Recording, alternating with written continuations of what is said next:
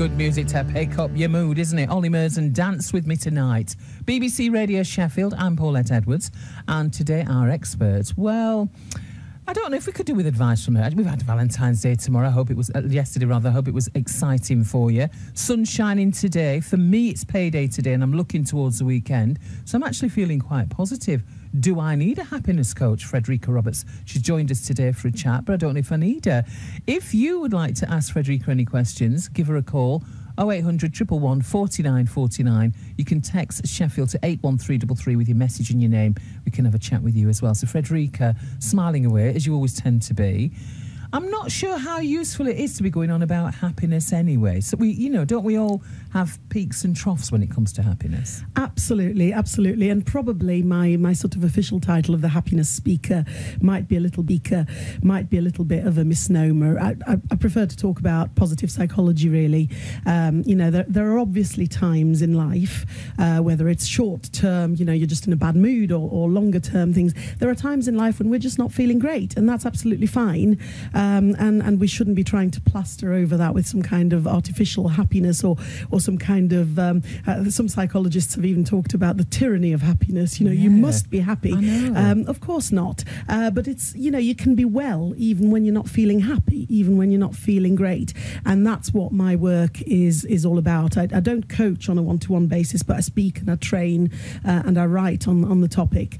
I think it's particularly important. I love working with children and giving them the tools to be more resilient, to overcome obstacles, and that kind of thing is far more important than trying to just plaster a smile on and feel happy. Because it tends to be, from what I read and hear and stuff about this type of thing in there, happiness is the goal, and that makes you feel pretty rubbish if you're not feeling positive, or if you're going through things that are a little bit of a challenge. Absolutely. And I think we've got to be careful about the kind of stuff that does get put out there in magazines and stuff, and also this notion of happiness that can be seen as a very selfish endeavour. And actually, when you look at all the research into really well-being, which is far more valuable, I think, or flourishing, I love that word, being able to flourish, that it's actually happiness. True happiness comes from not being selfish and from being altruistic, from having purpose. I don't know about that. I might disagree with this, actually, because I think we need to rebrand that word selfish, because I think sometimes if we're selfish, it can help us to feed ourselves, to flourish more than if we're not selfish. And I think often selfish is seen as a negative word when it should be seen as positive. Oh, yeah. I mean, self-care, looking after yourself is absolutely paramount.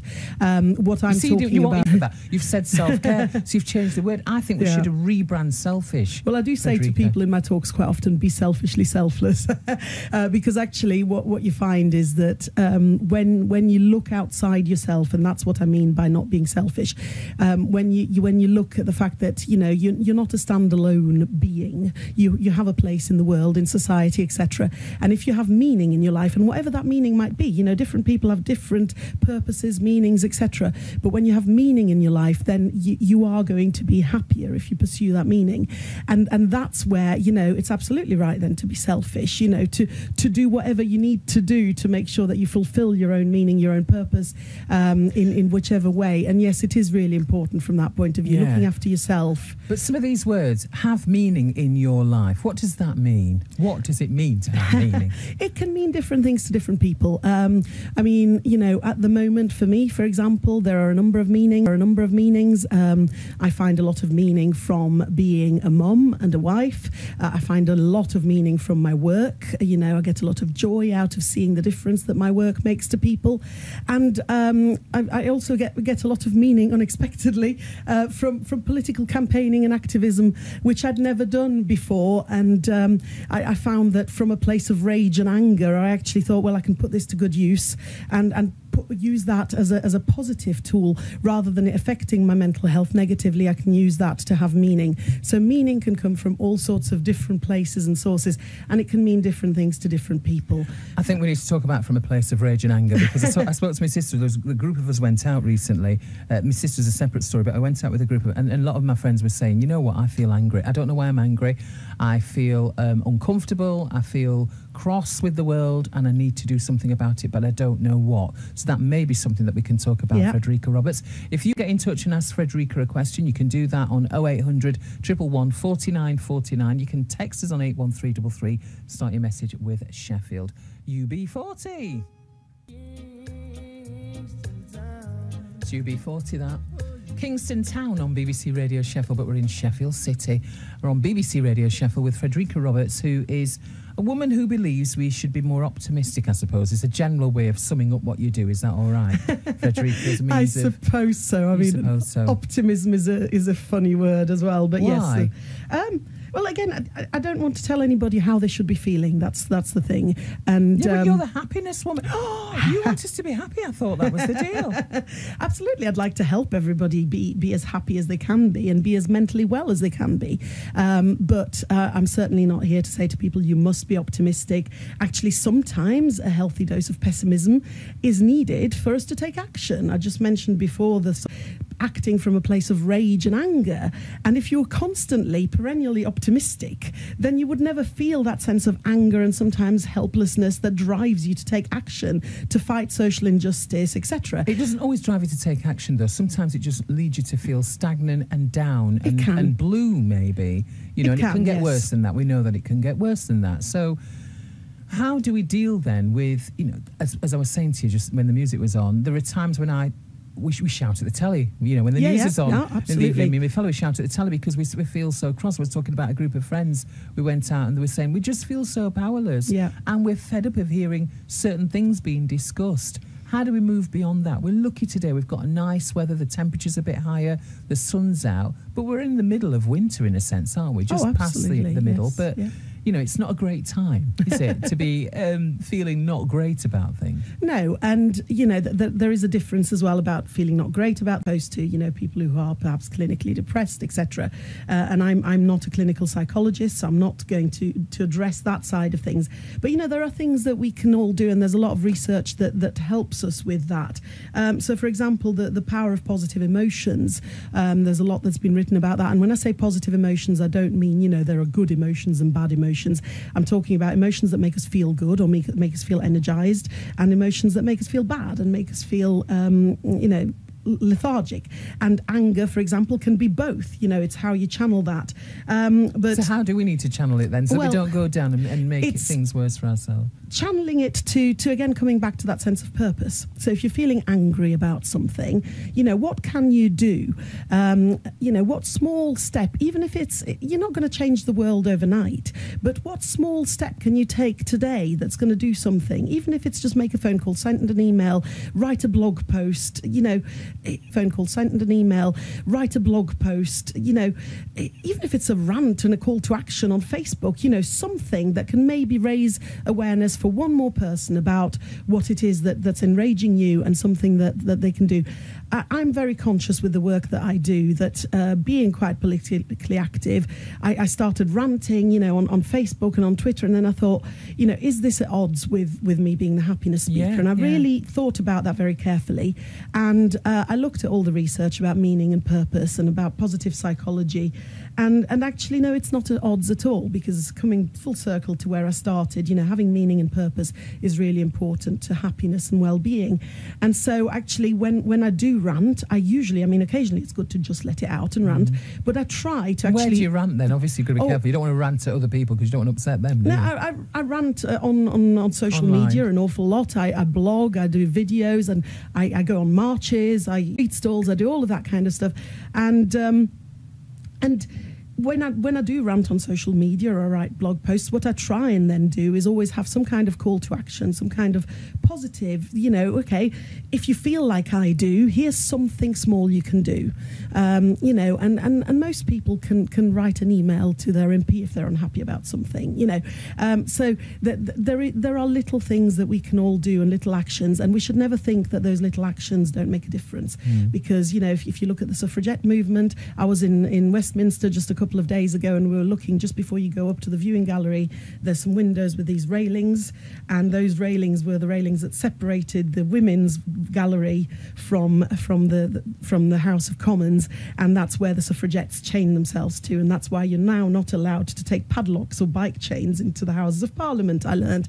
Oh, what a shame. I was going to bring mine in now. I know, just bring them in. And I just thought, here's an amazing piece of history that shows us how a small action by a small group of people can make a huge difference. So whatever is happening, the school children that are campaigning today. Well, that's quite an important thing to talk about, because we're talking about all of this from the perspective of adults. Yeah. What about children? Is it important for them to get involved in activism, or is it wrong for us to be kind of making them aware of all these horrible things that are going on in the world?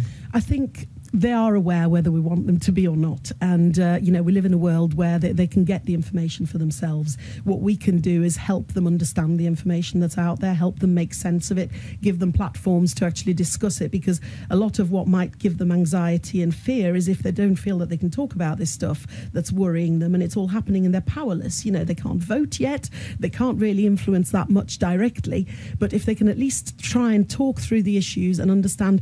And, I'm not one for, if teachers are listening, they're probably in school, but if teachers are listening whose kids have gone off today, I work a lot in schools, and far be it for me to advocate for children to skip school, to do something. However, these children have found a purpose, and they are actually following that purpose, and they're trying to make a better world for their generation and beyond in the future.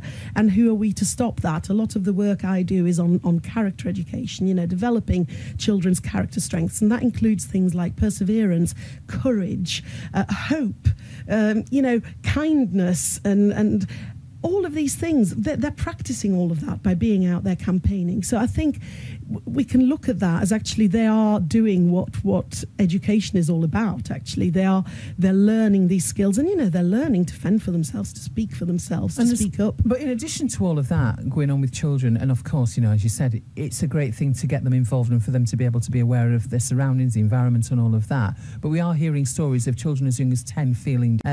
You do workshops in school, as you said. Yeah. How do you deal with that then? Because you're talking about almost getting our kids to fly off and take on the world, do things, feel that they're a part of what's going on. For some children, it can be quite stagnating. It can make them feel smaller, and it can make them feel quite down. How do you motivate? How do you turn that around? Well, again, I'm not a clinical psychologist. What I do is primarily working on prevention. However, I have worked with groups of children where individual kids have come up to me. I remember one little girl, 10 years old, and I just taught her some simple, doing 3 daily gratitudes and a very simple breathing meditation that takes seconds to do. And she came up to me at the end of that session, and then I saw her again a few weeks later, and she came up and she said, "Thank you so much, because I suffer from a lot of anxiety and panic attacks." And my heart just broke. I was thinking, you're 10 years old, you shouldn't even know the meaning of the word panic attack. But weeks later, she told me it works, it helps. So it changed the world. If you can spend 30 seconds learning to calm your amygdala down, the part of the brain that deals with panic. Thank you. You knew I was going to ask you what that meant. You did, didn't you? And the amygdala is kind of there to go, you're going to die at every opportunity. It's there to save your life. It's the very primal part of our brain. And we feel that when we go into exams. Some people who are not mad like me feel that when they're about to stand on a stage and talk to a load of people, and the brain's giving them the same message, you're going to die. It doesn't matter how dire or not the situation actually is. And so kids, whatever situations they're facing in life, whether it is exam stress, whether it's parents splitting up, whether it's abuse happening, neglect, whatever, their amygdala's going into overdrive. They're really, they're getting into these panic situations. I think we need to step away from the amygdala for a moment, because you're making me nervous. BBC Radio Sheffield, Frederika Roberts is with us. We're talking about how we can make our lives feel better. It's a better way of saying it, that. You talked about daily gratitudes there. Yes. 3 daily gratitudes. Just give us a snippet of that so we've got that to play with before you leave. Yeah, so there's been some great research into the power of writing down 3 good things at the end of each day, and actually writing, a little bit about why they're important to you. So, for example? So it could be, for me today might be, I've been here, we've had a really great chat, the sun's shining, and I'm heading off to Edinburgh tonight tonight, and it's my birthday tomorrow. So it's all good.